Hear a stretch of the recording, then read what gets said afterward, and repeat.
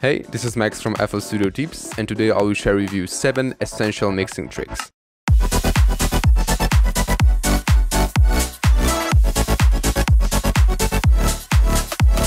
Alright, so first trick is about having the full mix spectrum filled during our song. By full, I mean every of those parts. Sometimes you feel like you're having not full enough song, and that can be the issue. So check if you're having the full mix spectrum filled, and I have a couple of examples for that. Here the difference between this and this. You may not see this on the spectrum here, but you can clearly hear the difference. For example here.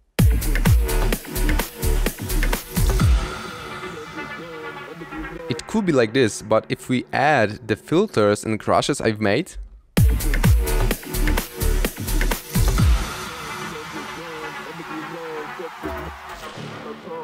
it's clearly more full. And as for high frequencies, down filters and exhaust like this,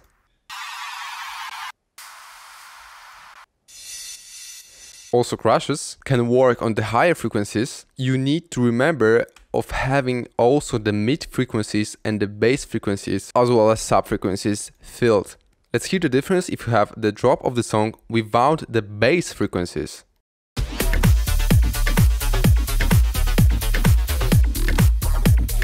I'm lacking this spectrum here, and here what happened if I turn them on.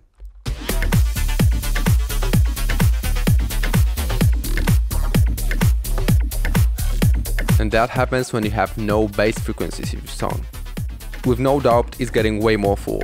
Same thing happens when we get rid of the noise and the crash.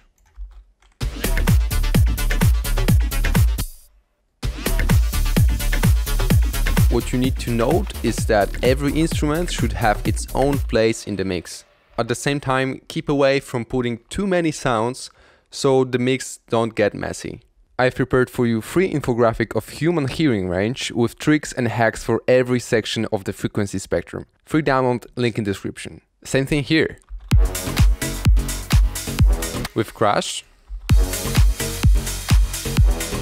And as you can hear, we're missing those frequencies here. So if we turn them up,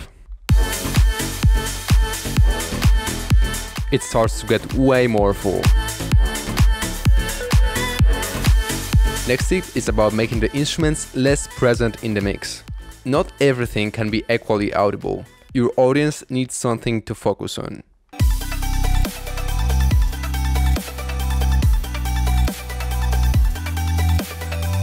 Here everything seems okay, but if we go to this ARP,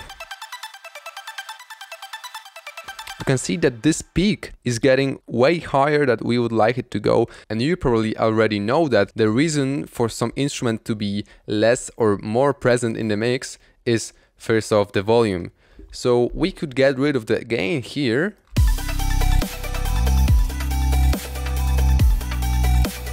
but we lose it in the mix, and I really want this sparkle, this ambience that this ARP gives us. So what we do is go in the limiter to the ceiling knob.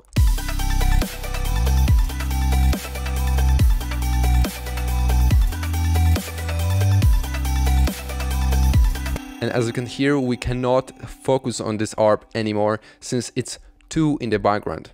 So we made our instrument more in background by using compression.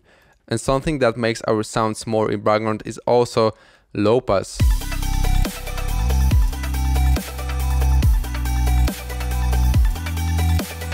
Keep in mind that it doesn't apply only to ARPs, but to chords, to pianos, to drums, to practically everything. Also here, for example, with this piano.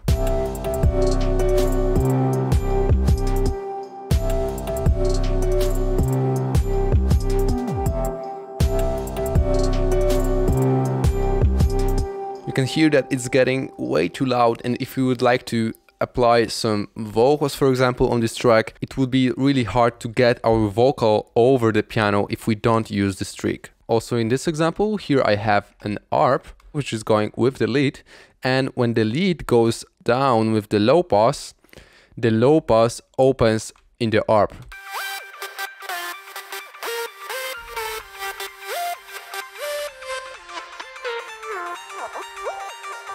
That way you can introduce listener a new instrument after the one that they were focused on goes out.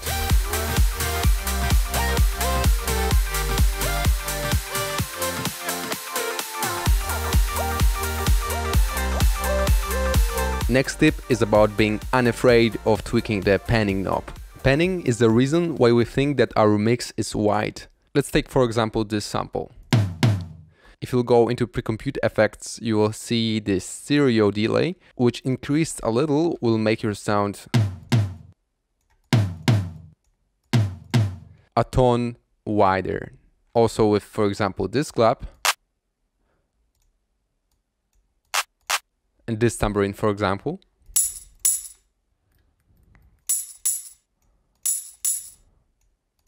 Also, what you can do is open native plugin of FL Studio, which is Fruity Stereo Enhancer. Here you have software version of this stereo delay.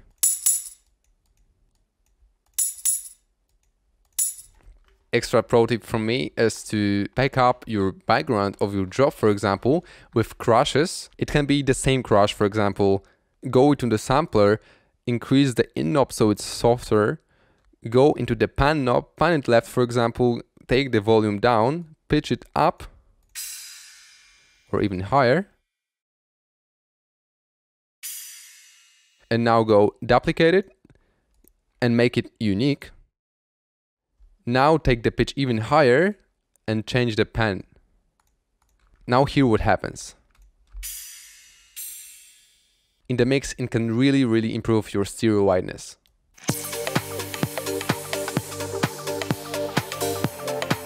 This is really subtle, but if you pack your song out with those crashes, it will be a total changer for your track.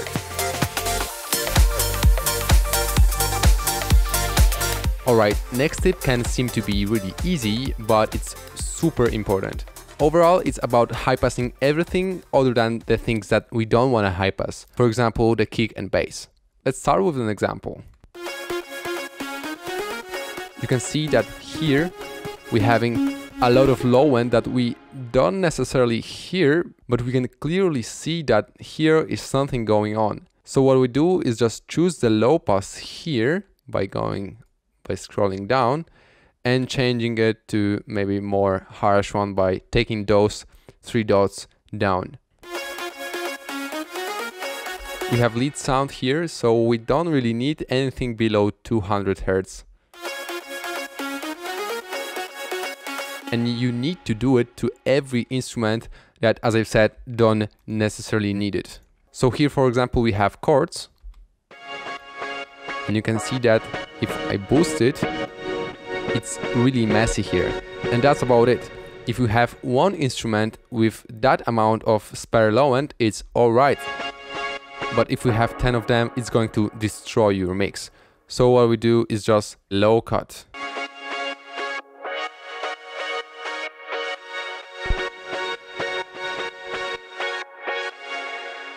If you haven't already applied it to everything in your recent mix, go and do it now and hear how better your mix is gonna be. Let me sing for you.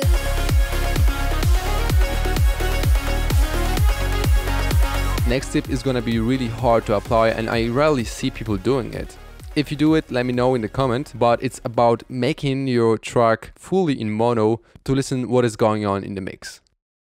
Let me sing for you.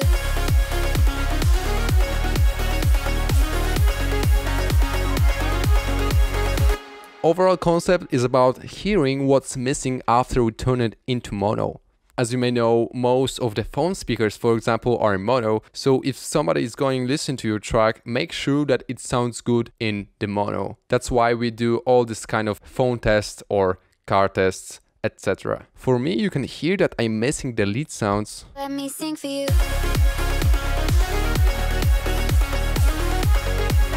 Which are in the mix fully in stereo. So I would probably need to go into my lead sounds and try to fix them so they are more audible in mono system. Following tip is most important of those all, and it's volume balance. The key for good mixes is the volume with no doubt, and I think every one of you can agree with that, but we need to have it on our mixing list at the first place. I don't do nothing and listen what's the difference between only unbalanced mix in volume and balanced one.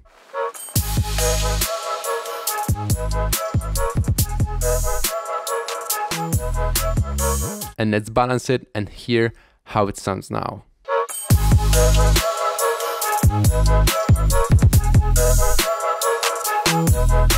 And that's just a matter of volume, nothing else. If your sounds are balanced, your mix is halfway done. So make sure to take breaks and listen closely what is too loud, what should be taken down, or what should be boosted. The final one we don't appreciate until we try it ourselves. And I'm talking from my experience. So if you really want to get to the next level, first thing is of course to subscribe to our YouTube channel, and the second is to use reference tracks. At some point of your music production journey, you will be able to reference to some track, analyze and hear what your track is missing from the one you're referencing to.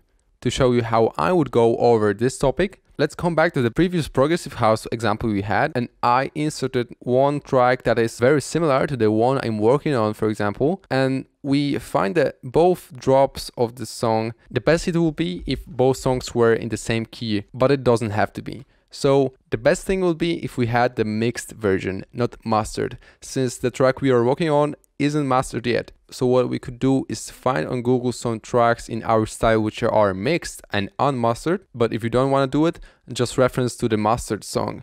Also, you can master your song and then reference to it. That's also a solution. First thing will be to match the volume of both songs and then mute one that we've inserted. For you. And with Control and left click, enable the reference track.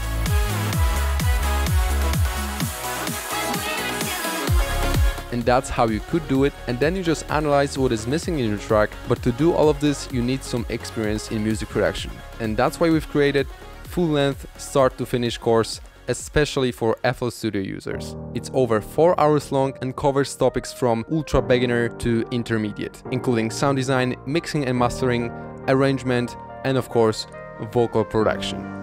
If you're interested, check out the link in the description below. And that's it, guys. Thank you for watching. If you want more, make sure to leave a comment. Also, don't forget to leave a like and subscribe to our YouTube channel. It really helps us grow. And yeah, see you soon in the next video.